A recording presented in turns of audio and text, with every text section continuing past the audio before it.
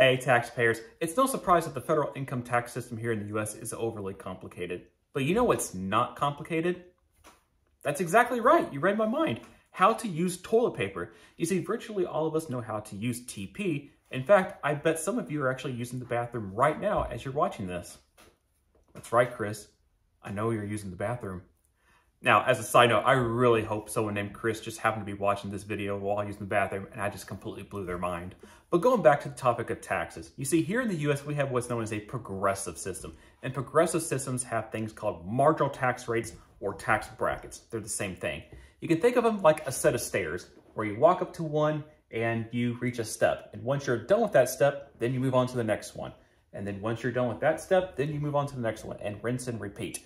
Now, currently at the time of recording this video, the ranges of marginal tax rates range from 10% all the way up to 37%, meaning the most that you can get taxed on any given dollar for income tax is 37%.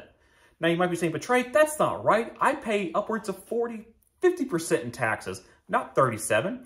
And, well, you very well could be right. But keep in mind, I'm only talking about federal income tax because not only is it usually the most burdensome, but it's often the most misunderstood. You see, we have federal income tax, and depending on how you source your income, there may be self-employment taxes on top of it, and depending on where you live and where you earn your money, you may have state and local taxes as well. So again, yeah, the total may be well above 37%, but again, we're only talking about, again, federal income tax. So looking at this toilet paper, let's say this represents a salary of $62,000 a year.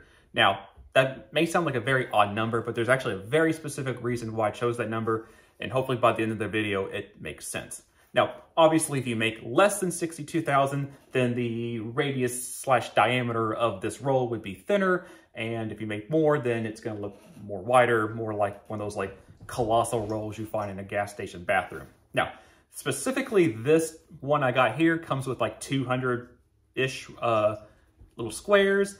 And well, if I do $62,000, then roughly each square is about just shy of 300 bucks. And that's gonna make more sense here very shortly.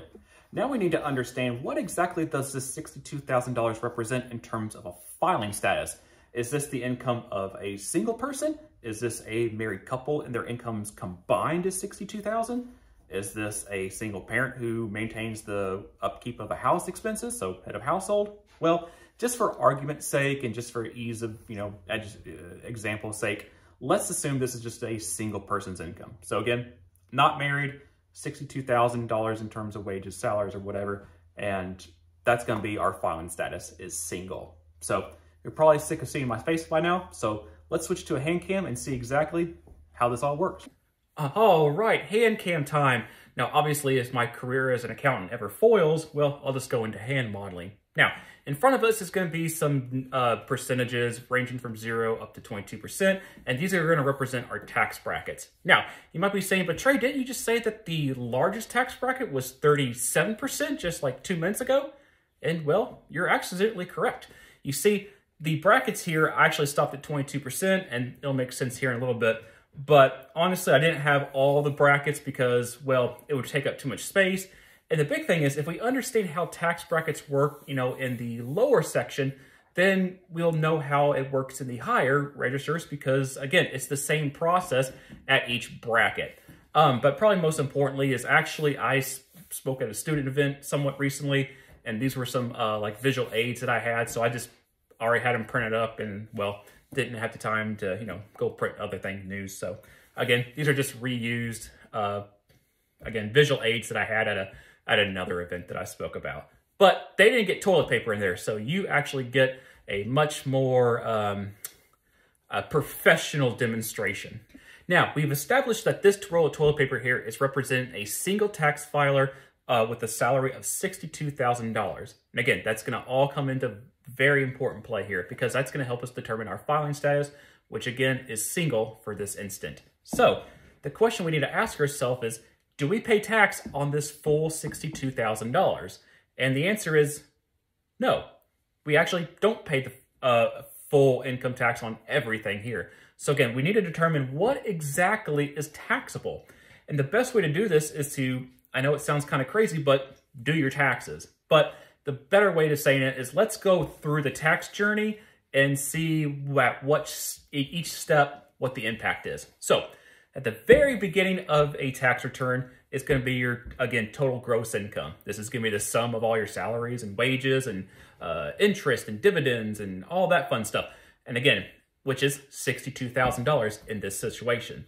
Now, the first thing we're going to hit is what is known as above the line deductions. These are deductions that you can take whether you take the standard deduction or you itemize.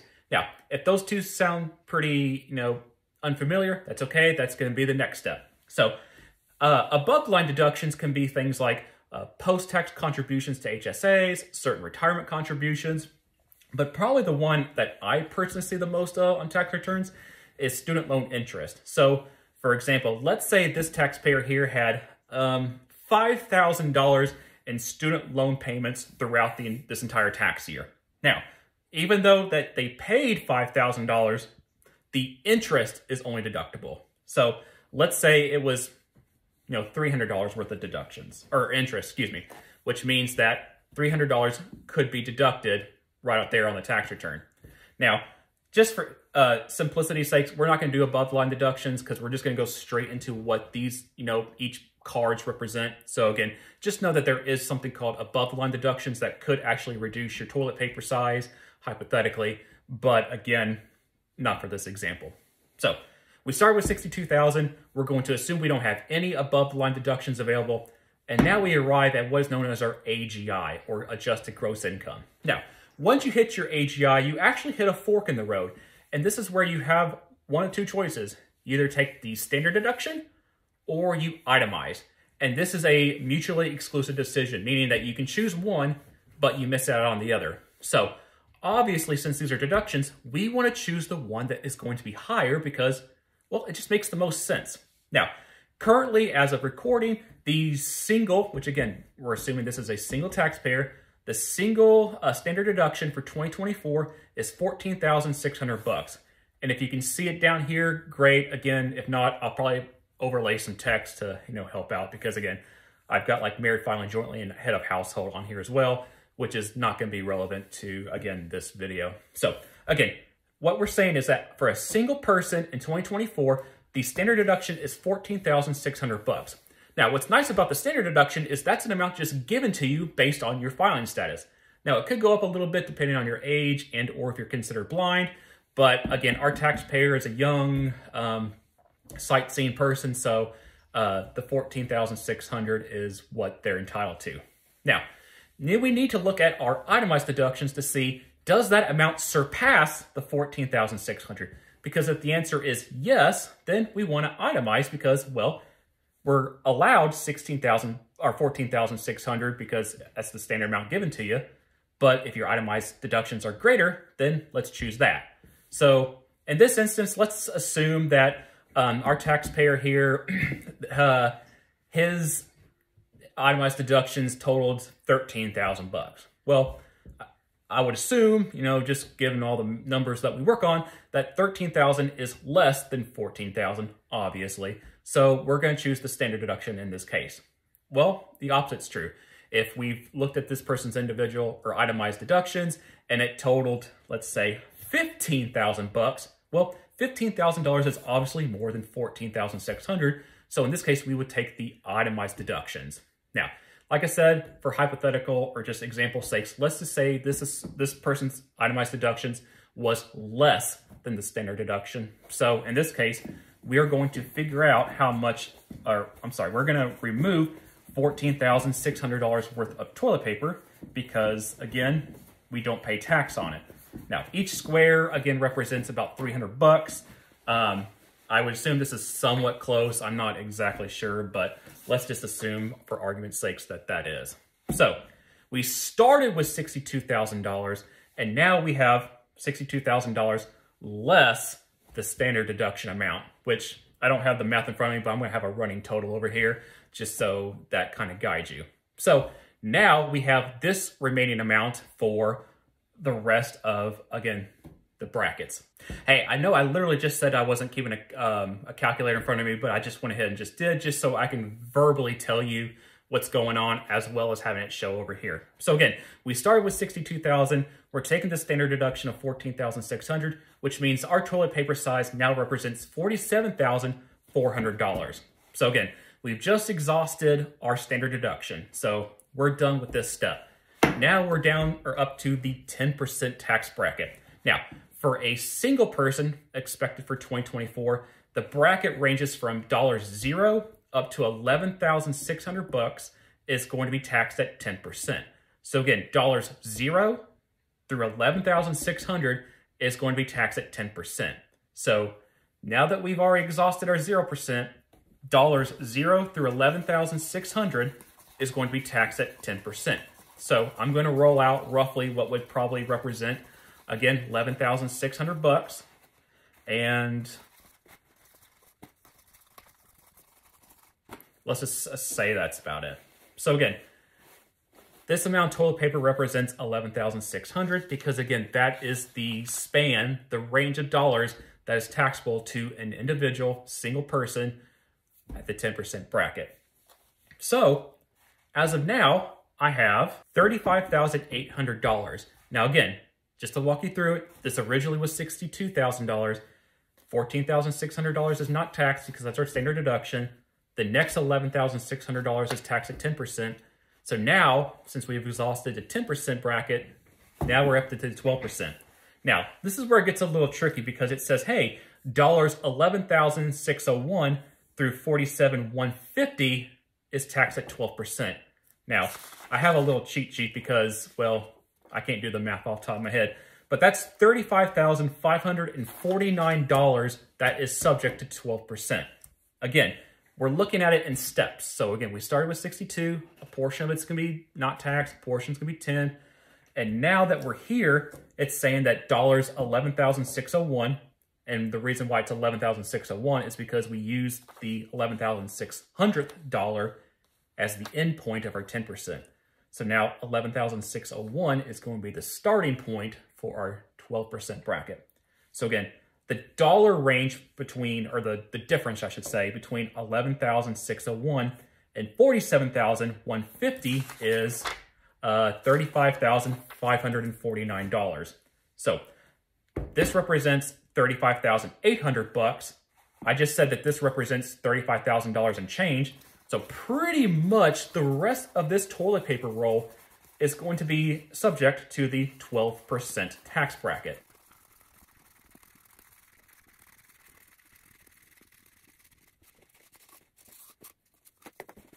All right, there we go. That's a lot. Awesome. Now, again, doing some math, I am left with $251 left. Now remember, $62,000 less the standard deduction amount left me enough to start the 10%. The 10% range was eaten up. The 12% range was, again, used up. So what is left is, well, a little less than $300, which would be represented by this last piece of square here. Now, again, how exactly is this last little bit going to be taxed? Well, should it be 0%? No, we've already, again, used that up. Can't be 10% because, well, we've already exhausted that. We just exhausted the 12%. So, well, like I said at the very beginning of the video, it's just like working on steps. You complete one step and you go to the next. So this little bit is now in the 22% tax bracket. Now, this is exactly why I wanted to actually use that $62,000 example, because this is where people get really nasty surprised, because again, you're paying taxes, you start out at 10%, then you do a little bump up to 12%. But if you think about it, oh my gosh, you're going from 12% and you're jumping up to 22%. A lot of people get really shocked because if you're, let's say, you're withholding your taxes at, let's say hypothetically 12%, just for argument's sake, then you can expect to receive a tax refund because, well, if you're withholding at 12%, your effective tax rate is actually going to be a little less, which I might get into here in a little bit, because again, you've got some that's not taxed, you have some taxed at 10%, so that brings the average down. But once you start putting in the 22%, because going from a 12% to a 22%, that's a 10% jump. So man, again, if you think of it like a set of stairs, this is just like a little boop.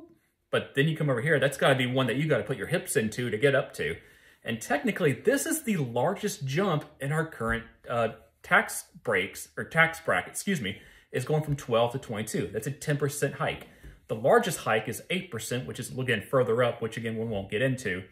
But the reason I wanted to use the $62,000 example, because for a single person expected for 2024, that's going to start breaking you into the 22% tax bracket. Now, let's take this a step further, because let's assume that, again, that $62,000 salary was what you made during the year. But now it's at the end of the year, it's after Christmas, and your boss comes up to you and tells you, hey, I see how you've already calculated your income taxes for $62,000. That's great. But you did such a good job with the company for this year, we're going to give you a bonus of $1,000. Now, the question becomes, how is this $1,000 going to be taxed? Well, again, we've already used up what we couldn't pay tax on. We've already used up 10. We already used up to 12, which means this is going to be taxed at 22%. Because again, we're now in the 22% bracket. So even though at a 62% or $62,000 salary, we just broke into just less than $300, broke into the 22% bracket, that means every new dollar has to be withheld and paid tax of 22% in order to, well, not be surprised.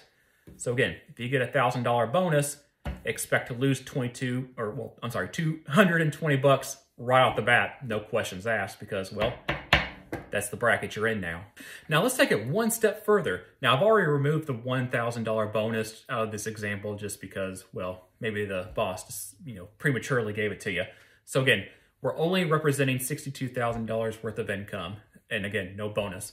But let's say you won a car on a game show. So congratulations. Now I know it's a dry erase marker, so bear with me. So again, you won yourself a car. Now, the thing is, we're now in the 22% tax bracket, but what's nice is the single filing status threshold, range, is $47,151 through $100,525 is actually taxed at 22%. Meaning the level of the amount of money that we tax at 22% is roughly $53,000.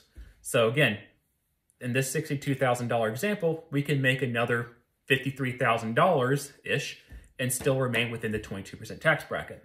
But going back to the car, you won yourself a car, which obviously is a non-cash prize. The value of the car is $50,000. So the question becomes, are you going to be taxed on this car? And the answer is yes. Now, again, same situation. We've used up all of these other brackets. Again, so now we're in the 22%.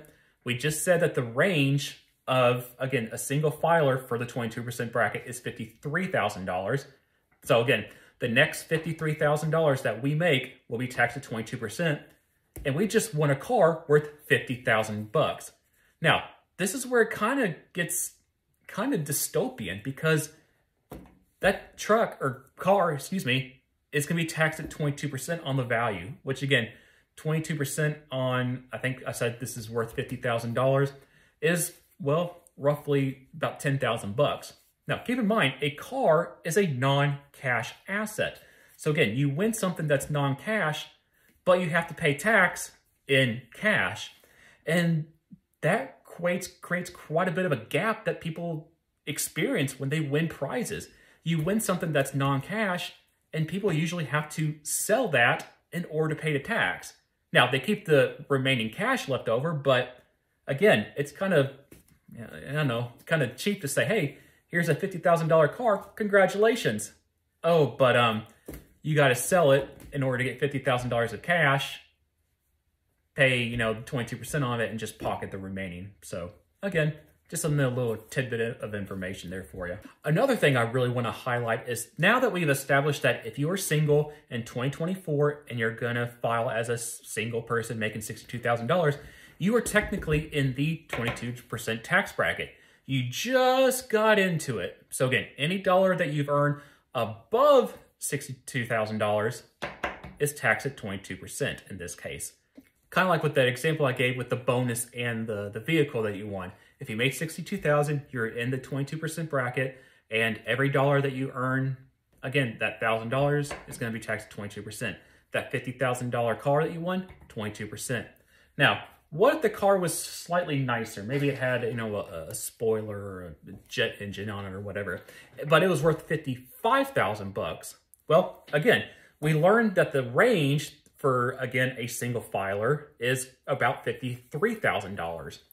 Now, the vehicle that you won is $55,000. So we know that the majority of this vehicle in this instant is going to be taxed at 22%. But just like we saw with all these other brackets, we're going to have an amount that's left over, and that's going to jump to the next bracket, which is, in this case, 24%, which, again, I don't have printed up. But I would hope by now you understand the progress, the progression as, again, you work your way up. But this leads to a very great question and very misunderstood thing when it comes to income taxes. You see, an individual making $62,000 is now in the 22% tax bracket, but do they pay 22% on the full $62,000? Well, obviously, no. Some of it is not taxed at all. Some of it is taxed at 10%. A lot more was taxed at 12%, and very, very, very, very little, again, less than $300, I think, was taxed at 22%. And like I said, I'm gonna have a running list of calculations, as we're doing this.